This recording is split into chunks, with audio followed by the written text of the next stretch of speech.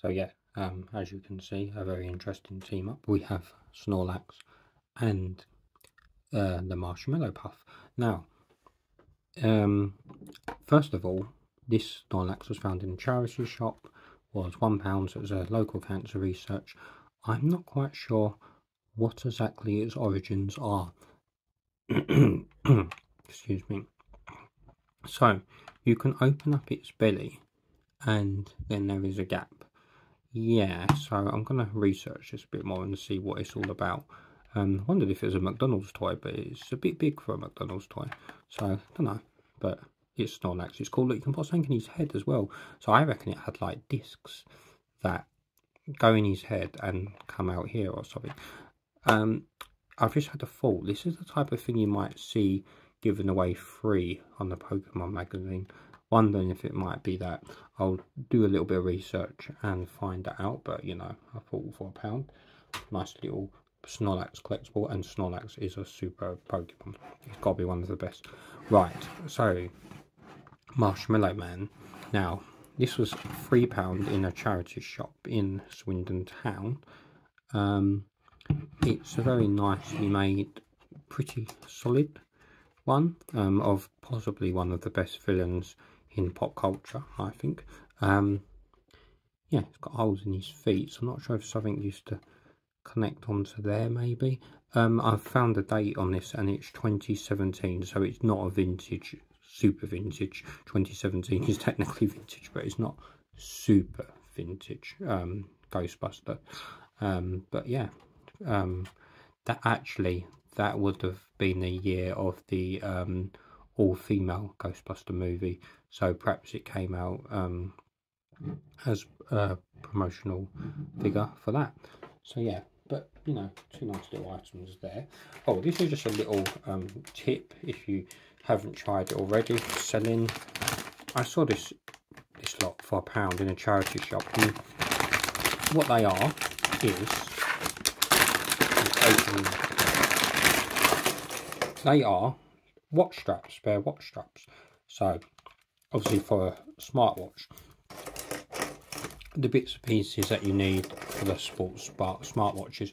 Now £1 for the lot is actually good because I could probably get around £1 on each one.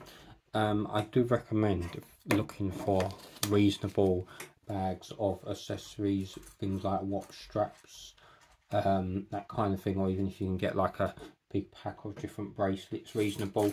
They can be a nice little thing to sell on your online shop, and of course they don't cost much to post, so that is a benefit. Now we're on to the books. There's usually some books, and we're not disappointing on that front. So first of all, two hobby books, so not to sell. Point horror. Yep, you may well know I love my point horror. So read these as a teenager and I'm collecting them and rereading them now, because if you don't know, I am definitely not a teenager anymore. So point horror, April Fools, Richie Tannersley Kuzek. It's no joke, it's murder. Now I'm just going to put the other one aside for a sec. I don't remember this one, so I didn't read them all. Let's have a look at the blurb. Driving back from a party on April the 1st, Belinda, Frank and Hildy are involved in a gruesome accident. The people in the other car could never have survived the crash, so Frank insists that they scarp her. After all, it wasn't really their fault. 2 weeks later, Belinda is the only one who still feels guilty about the accident. Then the pranks start and her nightmare really begins. Someone must have witnessed or survived the crash, and they're going to make Belinda suffer for what happened. April Fool's Day is over, but these jokes are for real. So there you go. That kind of premise. Guessing this was like early 90s. I will give this a read at some point. Yeah, it's 1990. Yeah, 1991. Scholastic. Yeah. Yes. So yeah. Point over there. This was in a books and media charity shop in Swindon. I've forgotten the name of it, but they have a really nice collection of books, records, DVDs, videos. I'll have to have a look and check the name, but yeah, it's a really good one. And they were only 50p each, I do believe. We also have the Window Point horror.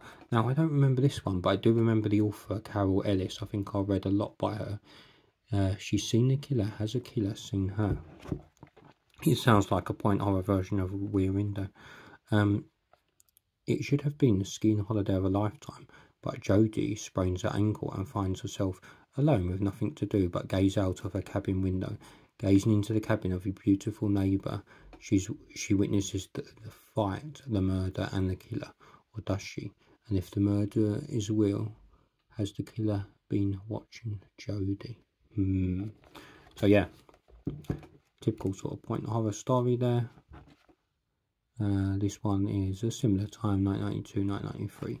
So yeah, classic point horror for the collection there. Now, on to, oh no, before ones to sell, have we got any? Yes, we have one more for the personal collection. That's the James Herbert collection. Yes, a couple of years ago I got into James Herbert books, and there's still quite a few I haven't yet read.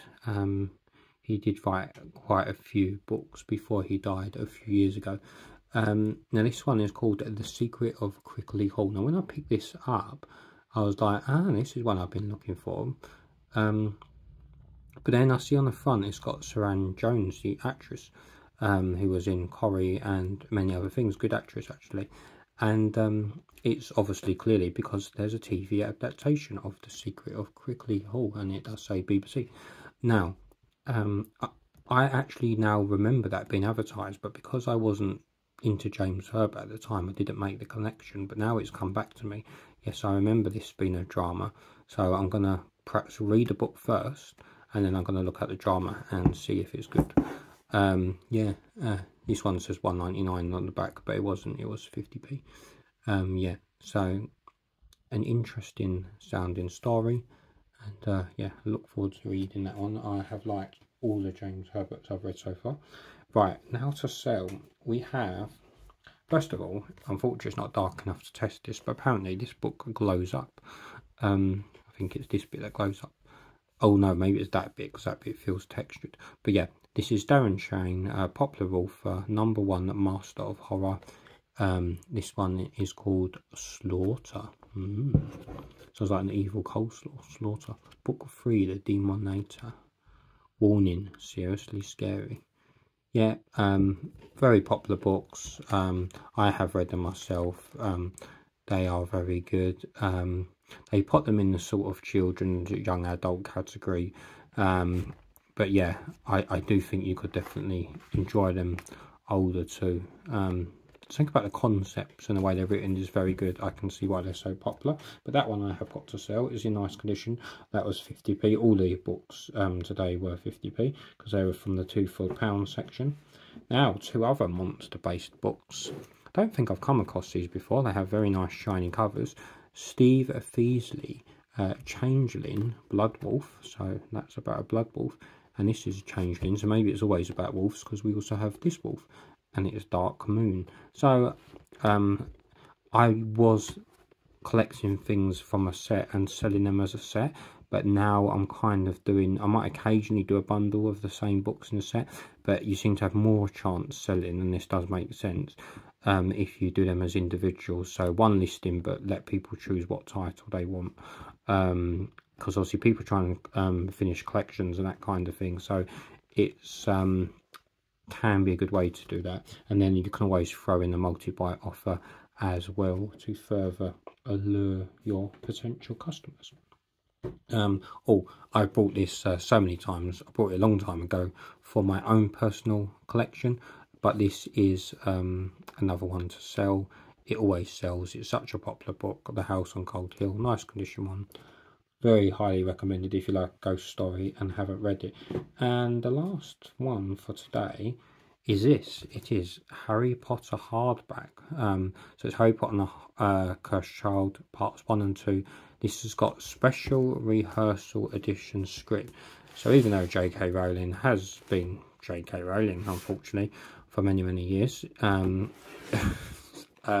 yeah, people are still buying the books. They are still selling when I get them on eBay, and you know, and certainly should we say like the art anyway.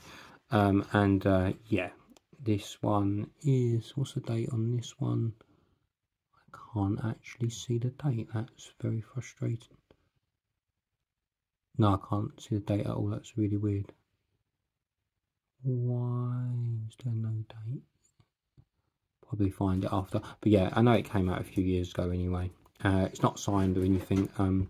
Always check to see if the books are signed, because the other day, what was it I got that was signed? Oh, Christy Lacey. There's a Last Dragon Chronicles, I believe the series is called. One of the books picked up from charity shop was signed by him, so that may put the value up slightly when selling it. It usually does. But yeah, that's all for today.